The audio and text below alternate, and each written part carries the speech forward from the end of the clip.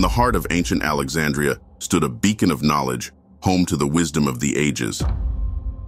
What secrets did the Library of Alexandria hold before it was consumed by flames? How could the loss of this single library alter the course of human history? This was no ordinary library.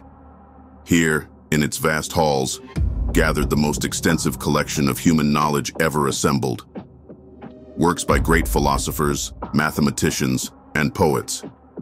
Original texts that no eyes have seen for centuries. As the library burned, so did countless insights into worlds we can now only imagine.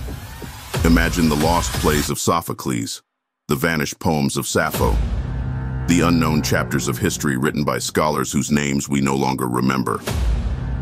Consider the potential advancements in medicine, astronomy, and engineering that were set back generations, perhaps millennia, because of this catastrophic loss.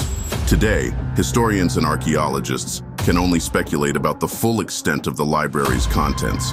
They speak of lost works that could have provided insights into the ancient world far beyond what we currently know. Could there have been knowledge that would have advanced our civilization by centuries, now merely whispers in the wind? But what if some of that ancient wisdom survived? Legends persist of scrolls and books that were smuggled away during the library's final hours, hidden to protect them from the flames. What if somewhere, beneath the sands or locked away in a forgotten vault, fragments of that lost knowledge still wait to be found? The Library of Alexandria, a symbol of what was lost, but perhaps also a beacon of hope for what might still be rediscovered. The search for lost knowledge continues, and with it, the dream of reclaiming our lost past.